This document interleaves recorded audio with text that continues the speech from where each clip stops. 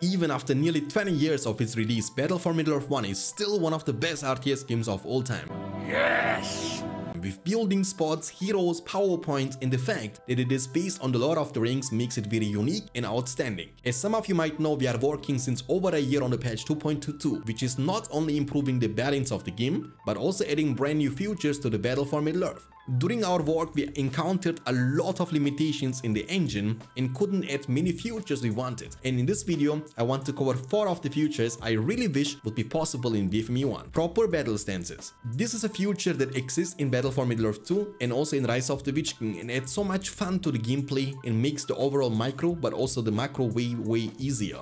See, all the behavior and the stats of the units and heroes can be changed with the battle stance. Aggressive stance is increasing their damage, engage range, and sometimes even their speed, while it is lowering their armor. Defensive stance makes all your units tankier in exchange of less speed and damage. This mechanic is extremely important and can change the outcome of the battle between units and heroes, and also decide if your hero is going to be able to survive a situation or die. We were able to add the aggressive stance and defensive stance to the Battle for Middle-earth 1, but it is by far not as advanced as it is in BFME 2, and we are only able to influence the engage range of the units and heroes, but couldn't change any other stats like the armor and the speed. Battle formation is another feature I would love to have in BFME1, and I'm not talking about the wedge formation or skirmish formation of the units. I mean the ability to select the whole army, pressing the left and right button on the mouse and changing the entire formation of an army. Also, this feature was implemented in BFME 2, but can sadly not be done in BFME 1. Proper matchmaking and servers. EA Games abandoned all Battle for Middle-earth games back in 2010, and with that all the online servers and matchmaking got completely shut down as well. I don't know if any of you remember the times in which we could find games with one single click and climb the ladders by winning games. It was phenomenal. Nowadays, the only possible way to play is through third-party programs like Game Ranger, which of course isn't the same like having dedicated game servers.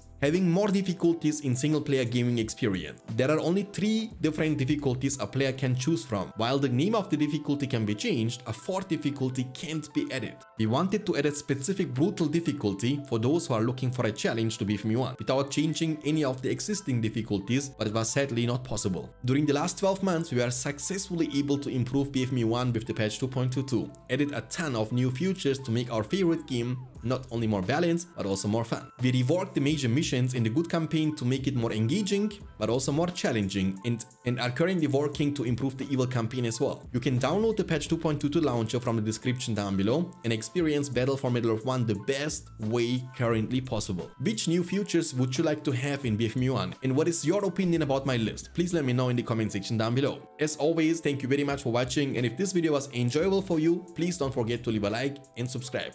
What are we waiting for? See you all next time. Until then, take care of yourself, and as always, stay beyond standards. Peace out.